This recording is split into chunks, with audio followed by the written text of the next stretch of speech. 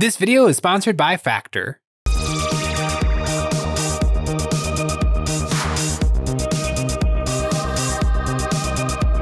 Hey guys, Jay here. Welcome to Models and Memories Weekly, episode 150. There's as many of these things as there are Pokemon. Models and Memories is a show about nothing and is filmed in front of a live studio audience. This is a show where I talk about my painting, modeling, and working experiences from the week. Now you might be thinking to yourself, Jay, you put out 3 videos a week. How? Could I possibly have more to say? Well, I do, and here goes. This week, I almost finished a model, but it's my best model ever. Games Workshop changed up 40K a whole bunch, and I bought something. But before we get to that, I'm a little bit hungry. Factor makes meeting your nutrition goals easier than ever by delivering fresh, never frozen, dietitian-approved meals right to your doorstep. Their team of gourmet chefs create each meal using only ingredients with integrity to help you feel your best all day long. Meal plans range from 4 to 18 meals per week, and you can easily add, reduce, or skip meals depending on your needs. Factor's chef-prepared meals make it easy to eat well, and avoid takeout and ordering in so you never have to opt for something that isn't good for you, and their meals are ready quickly. Your meal is delivered fresh, never frozen to your door, just heat, eat, and enjoy. For long 10-hour painting sessions, it's hard not to reach for something ultra convenient and probably made out of the same stuff I'm painting with. But Factor meals are really good quality, even more convenient, and actually tasty. I can heat it quick, eat it quick, and get right back to painting. You can amp up your Factor order with add-ons like proteins, juices, energy bites, veggie sides, desserts, and more. And don't worry, Factor snacks and desserts accommodate those following plant-based and keto diets. Head to Factor75.com or click the link below and use code EonsFifty to get 50% off your first Factor box. That's right, use EonsFifty to get 50% off your first box. Let's look at the event-exclusive miniatures, because they have been revealed, and typically it's one really cool model, and one that's like, it's okay, it's fine, it's nothing special, but then I go to Adepticon and I see a line around the entire building for people waiting to buy these event-exclusive miniatures. But this year, they actually are pretty darn cool. One is a Kroot. Games Workshop is going hard on the Kroot, and it is a jumpin', slashin' Kroot. Really cool. I still think, like, if I wanted to collect a Kroot army, and I kind of do want to collect a Kroot army, but I have so many army projects going on this year, I don't know if I can fit it in. Oh, but I already have 16 Kroot and 2 Codexes. So like, how hard would it be to get it up? If Games Workshop makes a Narlock, if Games Workshop makes the great Narlock, I'm gonna have to get it. But getting back to the event exclusive miniature, he's pretty darn cool, but I don't know if he's something that I can't get from either the new Kroot box or the Kill Team Kroot, because they both have some pretty cool, like, thematic and dynamically posed miniatures. So if I was like a hardcore Kroot fan, I would definitely need to get Jumpin' Kroot, but otherwise he can probably be skipped. Like, he's not the most unique thing ever, which I think is a good balance for Games Workshop to walk with event exclusive miniatures. You don't want it to be something like, oh my God, I absolutely need that for my collection, otherwise it'll be incomplete. Like, if it was a named character, like if it was Creed or something, one of the Imperial Guard character, then it's like, oh God, I have to eBay that, or I have to make sure that I get my hands on that. But if it's just like, pretty darn cool Kroot, then, you know, it's a little bit of a take or leave, but it's pretty cool when you take it. The second model is the Rook Knight. And it's a lovely little miniature. It kind of reminds me of like old school Games Workshop models, or kind of old school miniatures in general, where they were just one piece of lump lead. Like, it doesn't look, it's not particularly crazy, it's not particularly flashy, but it has just some really good personality. A suit of armor that looks like a bird. It's kind of got bird feather things going on its greaves and on its shoulder pads. He's looking at a little crow that just is happy to be there. It's just a really nice little miniature. It looks like it'd be fun to paint. Games Workshop just went with like gunmetal, but I feel like painters who have a little bit more of a painterly hand, like Ninjon, would do something really cool. Maybe draw a lot of attention to that crow with some like really bright, vibrant colors and have those kind of splash onto his armor to show off reflections. I mean, it's a suit of armor, so you kind of have a lot of really interesting shapes to really show off some lighting. I think it's a really fun miniature. I don't know, I guess it would be for Cities of Sigmar, but he doesn't fit into Cities of Sigmar super well. They're not incredibly knightly. They're more like peasant, like halfway between peasant and knight. and I like it. It's a really, really cool miniature. He's got a short sword and a club sickle, a club sickle, which is obviously a flavor of popsicle, but it's also a club with a big scythe on one end of it. It's a very interesting weapon. And the crow is a little low poly. It looks a little funny, but with the appropriate paint job, it would look great.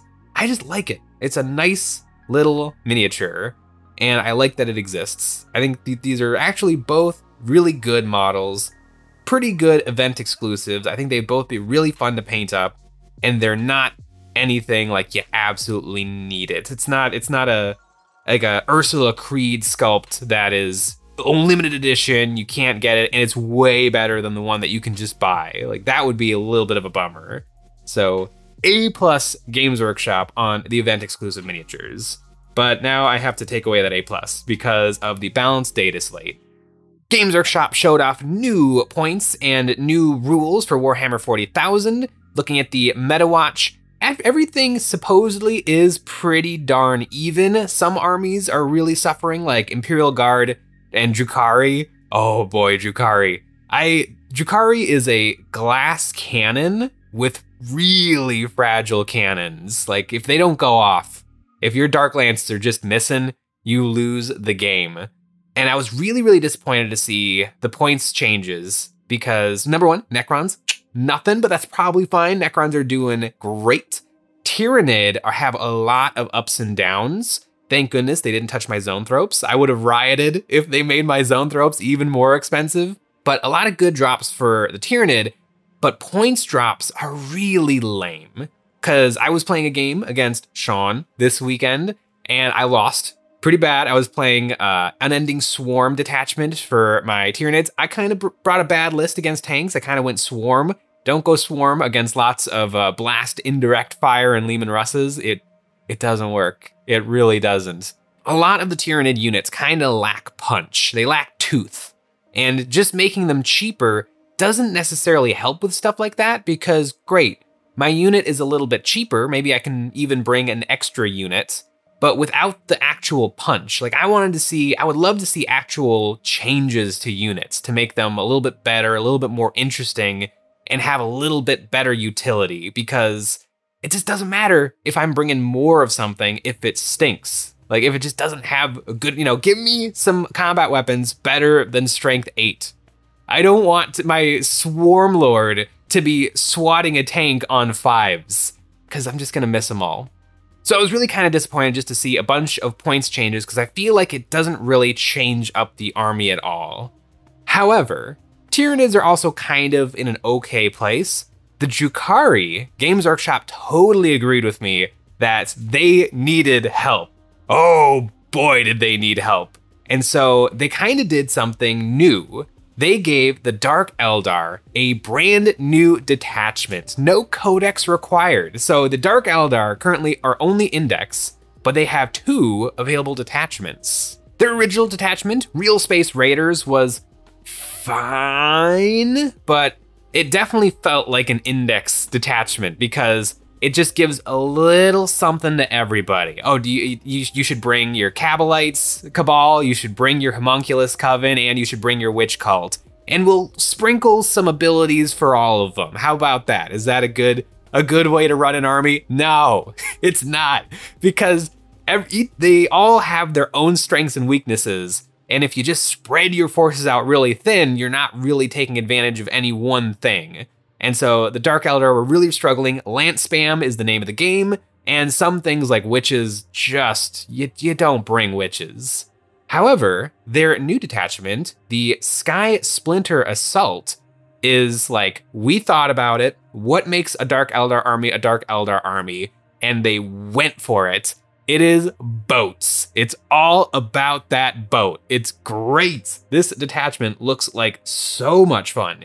You don't get quite as many pain tokens, although those are easier to get now with the changes to their overall army rule. But everything, the enhancements are all about boats.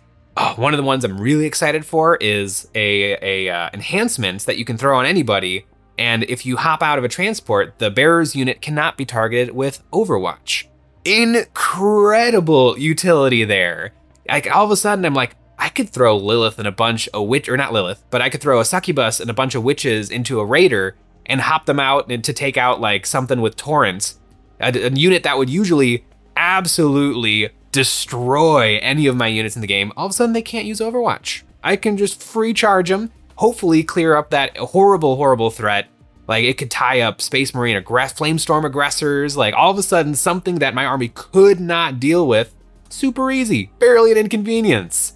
Really excited. All of these stratagems are about transports. And all of them are 1 command point, super cheap. I can turn one of my boats for 1 enemy shooting attack with into a 4-up invulnerable save. So 50-50, it doesn't die, which is so nice. Like I can just park that boat right out in the open and just be like, yeah, use up all your shooting attacks to take it down. Even if I make it such a tempting target that my opponent like does finish it off, just chipping away at its invulnerable save, that is a strategy that could work while the rest of my army is getting into position and doing things. I think the thing that really gets me excited about this is witches are kinda good now, and they really weren't before. But just having so much ability to take advantage of these boats makes them so much more worthwhile.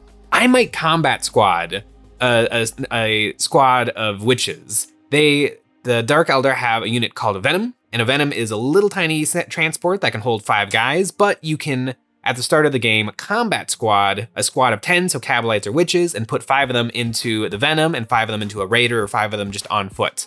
And all of a sudden, witches can have free grenade stratagem. So all of a sudden, 5 witches in a Venom, even if they're like the bad witches, like 5 witches are not gonna do much, but they can be in a little Venom, zip up the board, hop out, spend a CP to be eligible to charge that turn. They could even pop grenades, and then they can even get back in the Venom. It's a lot of command. That's like 3 command points to make all that happen, but arguably it would be worth it, because I feel like it's a really good move to spend your command points kind of on your worst stuff to make them pop off. Because your good stuff is good. You can almost count on it. But all of a sudden, if your opponent's like a 70-point Venom and a 35-point squad or a 40-point squad of witches, like who cares? That's not even a problem. All of a sudden, it wipes a squad. And it's like, how did that happen? That's not supposed to happen. I did not plan for this. I no longer have something to hold that midfield objective like I planned on.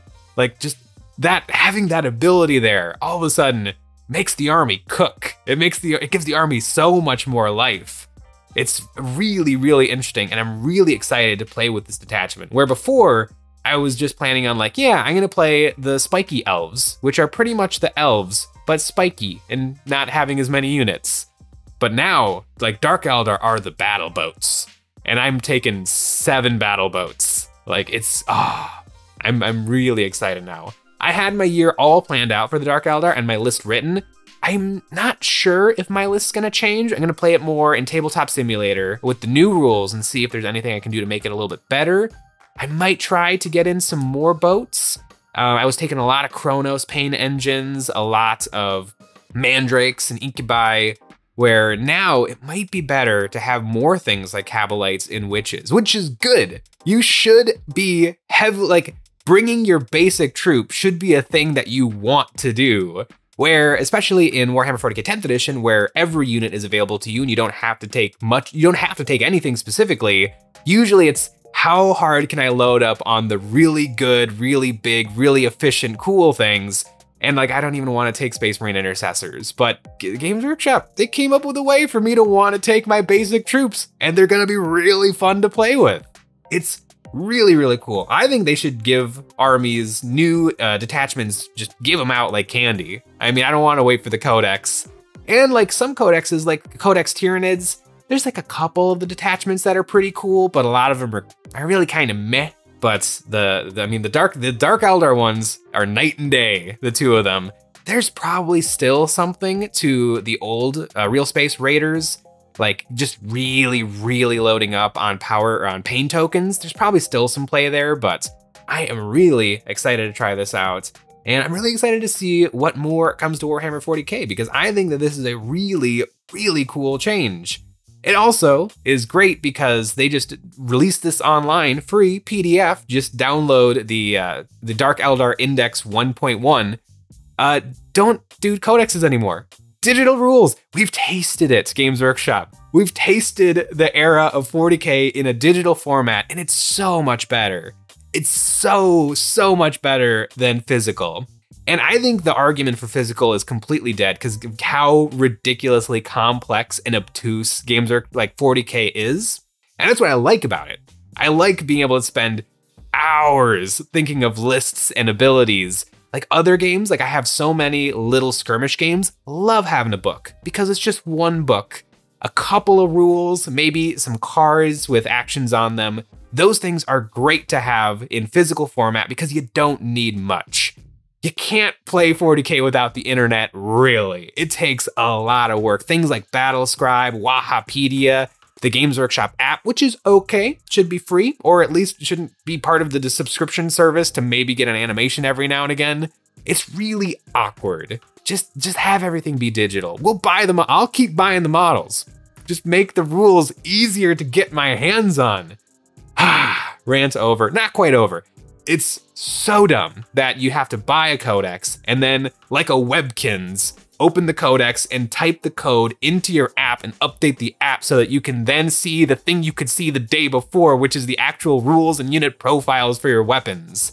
And the app isn't even that good because if I'm playing 40K, I need to be able to see things really quickly. And that's why they've sold the dumb cards that are way too big. And so it's like, oh, what's overcharged plasma's toughness again? Let me just real quick find it. I have to click on the unit, and then I have to click on the weapon, and then click on the weapon drop-down menu, and then find, like, you made all of this data fit onto cards. Just put the cards on the app so I can see it all in one shot. Or just let me like click export on my list and then give me all of the cards in front of me. It's, Games Workshop. Games Workshop. You're so close sometimes, and sometimes you're so far off the mark. But yeah, really excited to play some Dark Eldar. Super excited, super happy, super confused, super annoyed, lots of adjectives. It's really cool. And speaking of really cool, I almost finished one of my fairies for Moonstone. Super excited for Moonstone. It looks like a really fun game. And you can play it 2-player, 3-player, or 4-player. I guess you could probably just custom game have more than that. But we have game nights every Saturday, and so I'm really excited to actually have war games that we can play because we always play board games, and board games are fun, but I like war games. And so Moonstone looks like it's a really fun war game, board game kind of hybrid. But anyway, this is the best mini that I have ever painted. I'm really happy with how this model's turning out. I spent 2 hours painting her. Her wings still need a little attention. Her flower bouquet hair is actually kind of tricky to paint. Really happy with how the custom base turned out, but I used my magnifying glass on this model. I have one of those magnifying glasses on a goose arm with a little LED ring around it, and I haven't touched it much. Way back in the day, I painted a model using magnifying glasses, like the big honkin', I think, what are they called? Sexy specs, where you put them on and your eyes get huge. And I really didn't like them very much because you can't get away from them. You start to realize how much of your painting is not actually physically looking at the model because, looking at the model, everything's magnified, everything's beautiful. And then I look up to go dunk my brush in the paint water and I can't see. Or I go to mix something on the wet palette and I can't see. The magnifying glass I really like because it's right there in front of me. And so, if I got good posture and I'm looking, my model is zoomed in, but everything else in my world is still normal. And so I just find it much more comfortable while still getting really good magnification. And it's just nice. I usually don't like the magnification, but I think I usually paint way too fast for it to matter. Usually I go for good enough on my models because I really like to get things done. But I decided to really take my time on these Moonstone minis. And I'm really glad I did because I really like how she's turning out. I got a bunch more fairies to try different things out on. And if I can make the magnifying glass part of my painting repertoire, I think that will really help. Another funny thing is I painted her, I kind of base coated her without the magnifying glass, and then I painted only her body with the magnifying glass. and you can really see the edge. Like, she looks great. Her wing looks real rough. So I almost wonder if I almost need to find a balance between good enough and trying really, really, really hard, you know, sweaty painting, so that I can't see that line of, oh, that's where you stop trying. Because I want it all to be really nice. But yeah, magnifying glass on the arm, very, very helpful. Moonstone, a very, very cool game. And I also have these little mushrooms, and I really like, these are epic basing mushrooms. They're really cool. And I gave each fairy a different flavor of mushroom, a different species of mushroom. And so on hers, since she's so saturated in pink, I decided to make her mushrooms really, really dull. But I think on the next fairy I'm gonna paint, I'm gonna try making it really desaturated, and then maybe the ground in the mushroom is really saturated in color. Like, I feel like what I really like about not painting 40K is I can try things out and learn things, and then take that new knowledge and apply it to my 40K minis to make them even cooler. Because as much as I do love individual models, an army is awesome. And if that whole army can be even awesomer, it's great. I used up all of my cool adjectives. But yeah, I really like little tiny games because they just help me to learn so much. But enough about little games. Going back to my armies and how excited I am for Drukhari, I was at my local gaming store, and I found some minis that are perfect. I found the Gladiatrix mini from Age of Sigmar, and I think she is going to make an excellent succubus for my witch coven, which I have one squad of witches in my army, and so she will definitely be leading it. And I might have more now that the rules changed, but I'm not quite sure yet. But this model, I like the succubus model for the Dark Eldar, but I mean, look at this thing. It's so wild with just that whip coiling all the way around the mini. This is gonna be a really, really cool succubus. And I actually don't know who this other model is. It's a half naked guy on a statue. And this is gonna be my Archon for my Dark Eldar. And please leave a comment below if you recognize who this guy is, because I couldn't figure it out and the shopkeeper couldn't figure it out. So he just made up a price for this guy because these were secondhand minis. But this guy is so cool. He's got a little bit of armor, but it looks like it could definitely be Dark Eldar. He's probably something for Hedonites of Slaanesh, I would guess, but I don't know if it's from a Warcry team or what's the Warhammer Thunderpants, Warhammer Underworlds. He's got like a big scimitar sword. He's really cool, and he's clearly been kit bashed already into something Dark Eldar because he's brought a broken Eldar blade, classic Eldar.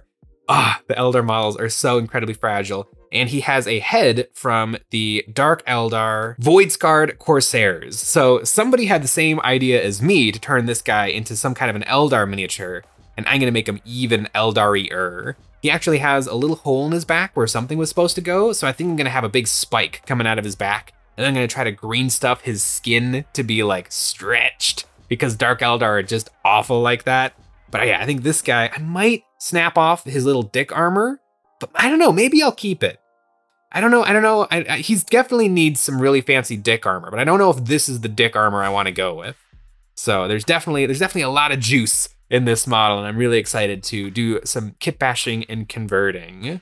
But yeah, my Dark Eldar army is gonna be epic. I am going to beat Scott the Miniature Maniac with it, in game and in painting. We'll see, we got a point system we're working on, but it is going to be fantastic. Almost as fantastic as the terrain available on our Patreon. Over there, we have a brand new set of terrain every single month, and this month we have the Ruined Temple, a modular set of components that can be built into the most magical and amazing set of ruins this side of the Mississippi, and perfect for games like Warcry, Warhammer 40K, or Kill Team, or kinda anything else, maybe even that Moonstone game. And if you always want to be up to date on the goings on here on Eons of Battle and be entered into our monthly giveaways, this month we're giving away Age of Sigmar Dominion, and we're picking 3 followers to receive this month's terrain. You can follow the link in the description below to sign up to our newsletter.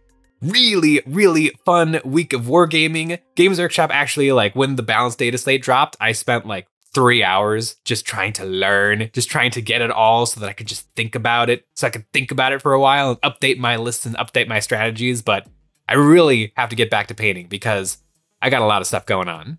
Thanks for watching.